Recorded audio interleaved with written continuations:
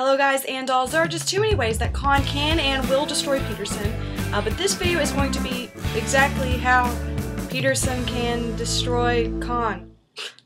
Alright, take out destroy, but at least come out with a victory. Number 5 is Peterson likes to work on the inside and moves that noggin of his pretty low to combat with the crazy shit that will certainly be coming his way. Number 4 is pressure. Amir isn't the type of boxer who does really too well under pressure, so Peterson will just have to go relentless, heavy with the combos, and just not stop. Number 3 is Khan seems to tire somewhat easily, and going the distance is not something that he prefers to do.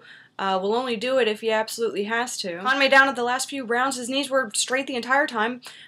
Why was that? Well, if he bent them, he'd go down. The problem is here that you are taking a huge risk in taking Khan to the cards, who will impress easily with his beautiful combos, however accurate or not they are. Number 2 is Khan just doesn't have as much ring experience as Peterson does, and number 1 is, well, Khan's glass chin, which still hasn't proven itself to many. Look, to be honest, I've done a few of these underdog top 5 ways to beat the other guy, but this one I'm telling you, it's just difficult. Listen, there's about 0% that Peterson will win in this bout. There's about 0% that Peterson will trouble Khan. Khan didn't want this fight. He's only taking it to buy time and to just get his name out there, hopefully to become more marketable so that he can go after the bigger guys. HBO, etc. are marketing this as it being in DC to give Peterson home court advantage, but don't be a dumb shit.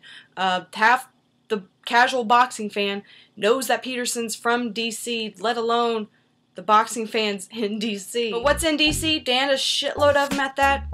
Desis. Indians, Pakistanis, Bangladeshis. One of the largest communities of Desis in America is in DC. One of the largest brown folks in America. DC, not Cholos.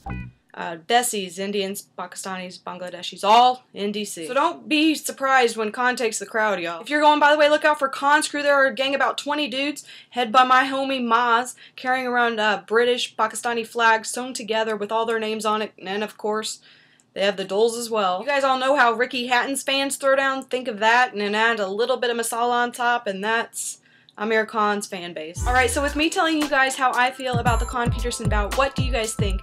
I'm telling you, there's not a chance in hell for this dude. So, let me know below how you think this is gonna go. This is kind of my whole experiment to see how much control I have over you guys.